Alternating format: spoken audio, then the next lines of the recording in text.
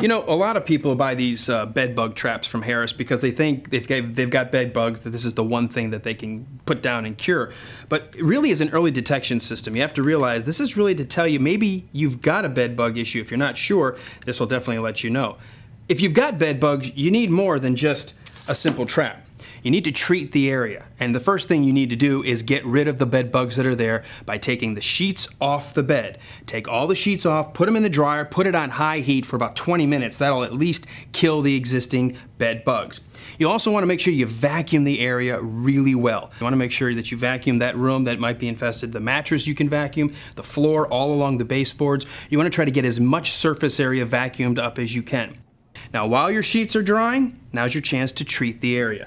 Now you'll want to treat the mattress area in and around the bed with Harris Bed Bug Killer Spray, which comes in a smaller size or a more economical large size if you've got a big area. Harris sprays are water-based formulas, so they dry slower. This gives bed bugs time to crawl back and spread the formula at their breeding areas. They die when the spray is dry. Now, this water-based formula is odorless and non-staining.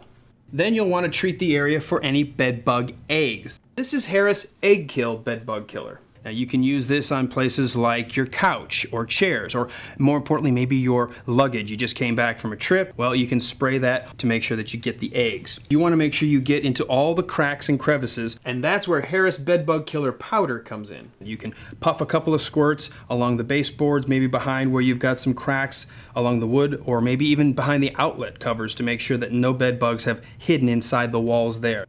And last but not least, what you want to make sure is that you've got some type of a protectant on your mattress or box spring. Once you get this infestation under control, you should seal your mattress and box springs with protective covers. You want to make sure that you got your mattress and box spring completely sealed on all sides. And all of this information about the entire Harris product line is available on their website. You can download this flyer by going to the website, and it will take you through all of the products and tips on how to use them. All of this information and more is available on the website, pfharris.com.